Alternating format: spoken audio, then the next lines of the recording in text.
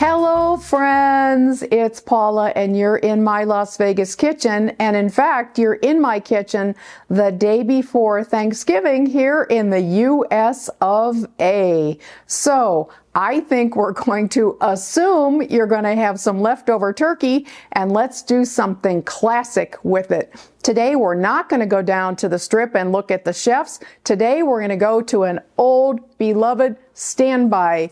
First published in 1969, my Betty Crocker cookbook, and we are going to make a savory and delicious turkey pot pie. Have I ever made a turkey pot pie? No, but I'm making one today. So I've got my New York State of Mind apron on today for my pal Siobhan, who lives over there in New York City. And of course, tomorrow is the Macy's Thanksgiving Day Parade, which is a tradition around the world first thing on Thursday morning of Thanksgiving Day. Dale's mom, whose name was Betty, absolutely loved the Macy's Parade, so making a Betty dish. And it's the night before Thanksgiving. I'm going to dedicate this to my mother-in-law, Betty. All right, let's see what goes into our pot pie. Well, I've got 2 cups of turkey that is, quote, leftover. We'll talk about that in a minute. And we are going to make a savory gravy slash sauce to go into our pot pie out of flour and butter. That's a roux, of course. I've got some light cream, chicken broth, and then we're going to season it with salt, pepper, and thyme. Along with the turkey, we're going to add some frozen peas and carrots and some onion. And of course, the most important part of the whole entire thing is a savory 2-crust pie crust, which I've got ready, and all we've got to do is put the ingredients in that baby. So let's get cooking. Prep steps. I did a couple things before we got started today, one of which was to make a 2-crust pie crust.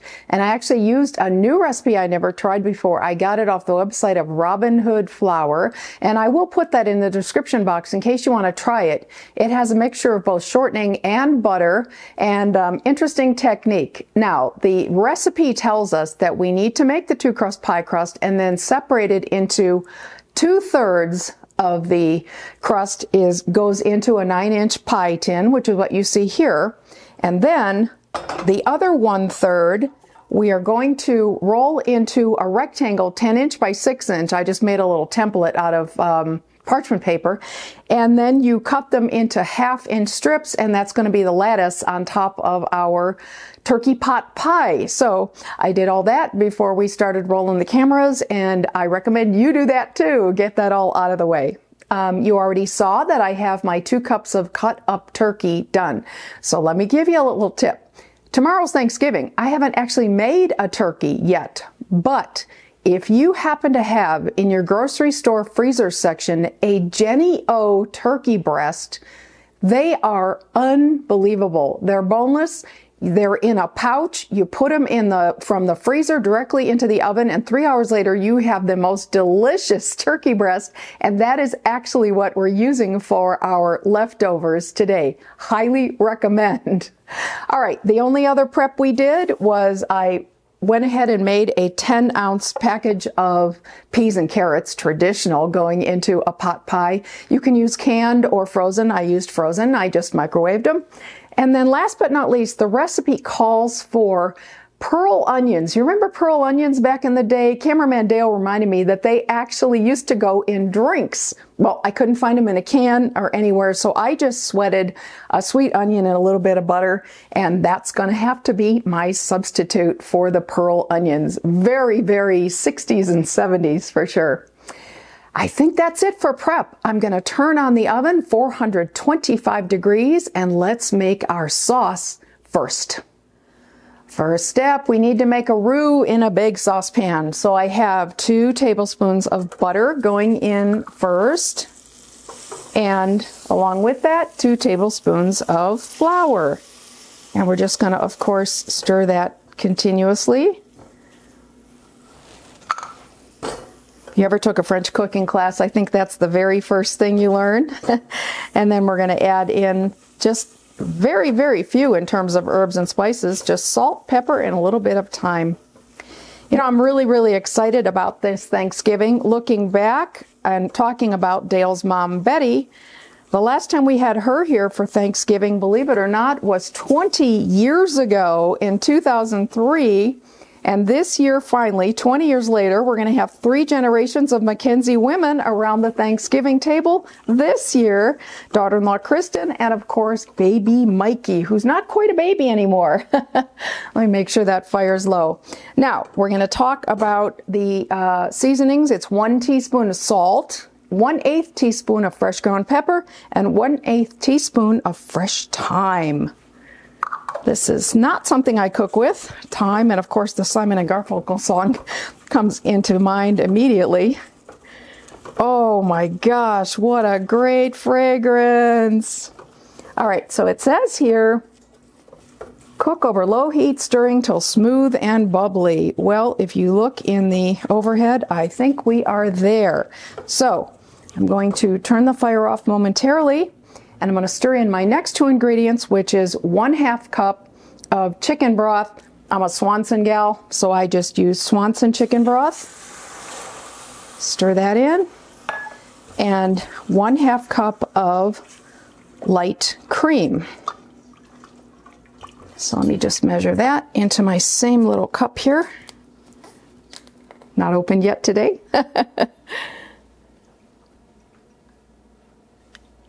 Okay, there's my cream. Stir those in, and then we're going to put this back on the fire. And we're going to thicken that up. So it says, stir in, heat to boiling, stirring constantly, and then boil and stir 1 minute. So let me get my fire back on. And I'm going to keep the fire kind of on medium, and I'm going to bring that to a boil. Honest to goodness, I don't know what ever made me shy away from trying a pot pie. Dale and I both love them in a restaurant.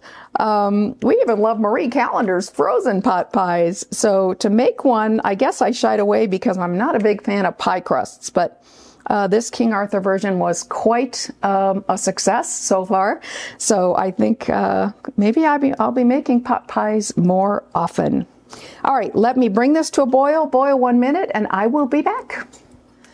Well, that didn't take long. It's only a cup of liquid, so that came to a boil, and look how it has thickened up. Oh my gosh, that thyme makes it smell wonderful. Next step, really simple. In goes my 2 cups of Jenny O turkey and my 10-ounce package of vegetables. Just use my fingers here to make sure I've got all those carrots. And then last is my little sweated sweet onions. Oh my goodness. That looks fantastic. And give it all a stir, and honest to goodness, ladies and gentlemen, that's all there is to the filling. Look how great that looks. All right, I'm gonna go grab my pie crust and my lattice top, and let's do this. Well, here is my extra thick pie crust all ready to go. By the way, I was keeping that in the fridge. Robin Hood tells us that becomes flakier if you keep it cold. I also have all my fillings, so let's go. Cameraman Dale stuck his nose in this, and he said, the same thing he said actually when I made chicken a la king, it's like a school cafeteria. And that's not a bad thing. Childhood memories for sure. I have to say, this has been just a super simple recipe, and I'm really excited to see how this turns out for our dinner. I think, as we told you, we film these on Sunday afternoons, so this is actually going to be our Sunday dinner today. Oh my goodness, I might have to even open a bottle of wine. This is kind of special. All right, so now we've got the special part. There are 12 strips for the lattice top. My instructions tell me to take them, put 7 of them across in one direction, like so. Again, keeping this cold is actually what allows me to actually pick these up. I was a little bit sweating that, I admit it. See there, the tip broke off, but that's okay. We'll just put this one a little further down. And then we have to flute the edges and see how we do on this. I think the trick is to go slow and easy. So 7 go across in one direction, and then the other 5 go across in the opposite direction, which is why we had to do 10 inches long and 6 inches wide. So.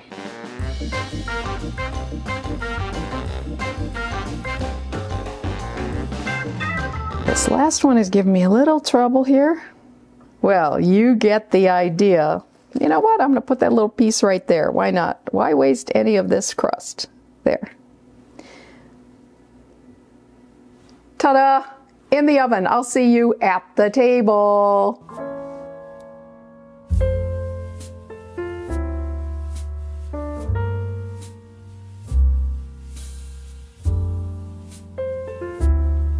Ladies and gentlemen, boys and girls of all ages, look who I have here. It's Durango Dale. I'm here for Thanksgiving, and they told me there's gonna be pie today. You know, he's always in the back 40 out roping and wrangling and whatever the heck Durango Dale does, but when he smelled pie, he came running. I had to come. You know what's odd is every time I show up, my cousin Dale's never there. I'm beginning to think he don't like me no more. I think he's avoiding you. I think he is. What kind of pie is this?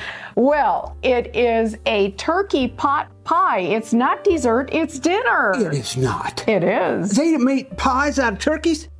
Well, sort of. Oh, okay, I never heard of that. That's the strangest thing I've heard of. It smells so amazing. Now, Durango, get rid of the rope, get rid of the toothpick. I never get rid of my rope. You can't eat dinner with a rope. I never without my rope. So, folks, let me tell you a couple things that I did off camera. Before I put the pie in the oven, of course, I fluted the edges. You fluted? Is that like you played a flute while you was doing it? Exactly. Wow. And then I cut 3 little pieces of foil about 3 inches wide, and I kind of covered around the rim so that it would not overcook on the edges. I love them brown, but I don't like them burnt. So I did want to mention those 2 steps. And here we are. It's plated up. The kitchen smells amazing. Durango, please do the honors. Can I just say something? Yeah. Durango Dale does not drink. I'm sorry, I should have poured milk. Durango Dale does not drink, but he does eat pie. So, could I get to try it now? Please do. I have to hold my toothpick. This looks. Luckily, it doesn't require it now. Can you imagine that they made pie out of turkey? I can't imagine that. I'm excited to give this a try. I admit it. Oh my gosh. Oh my goodness. That is good. Is that good? That is really good. Oh. Institutional dinner. Yum.